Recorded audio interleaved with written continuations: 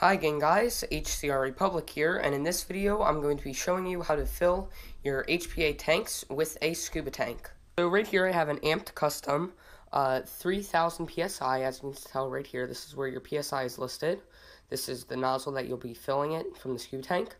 Now this is a 3000 PSI SLP, and right here you can see that it's filled to just about 1000 PSI, so I'm just going to fill it up a little bit for this demonstration.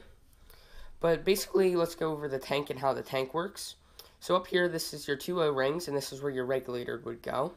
These two are valves. If you overfilled the tank, these are burst disc valves, so they would burst out and expel all the air if you filled the tank. And right here, this is the nozzle that you're going to connect your fill station to. The component that you'll need to connect your scuba tank to your HPA tank is this fill station for the scuba tank. This is a Ninja fill station, which you can get on Amazon. There's other ones on Amazon as well. But basically, this little clip would go into this nozzle, and from there it would fill the tank, and you have your regulator to see how much air is coming through. And here's your bleed valve. You're going to want to make sure that's closed. And this is where you would unscrew this to fill it on, get it on the scuba tank. Now from the top, you are going to want to take your fill station. Simply put the pointed end onto the curved piece, line it up, and tighten. You're going to want to make sure that is tight. Now first you're going to want to make sure your bleed valve is closed. You're going to take your tank, simply line it up here, unbuckle that, plug it back in, just like that. And now you're going to want to make sure that's closed. You're going to watch this regulator to see how much air you're putting in. You're now going to open up your scuba tank, which I'm going to do now.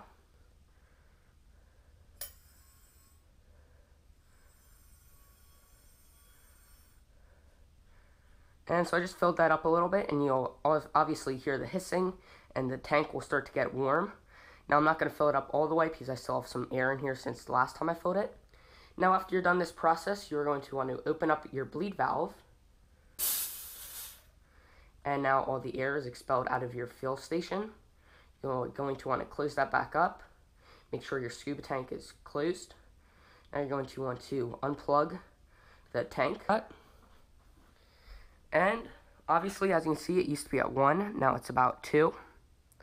And so after that, you just unscrew your fill station off your scuba tank, which I'll do right now.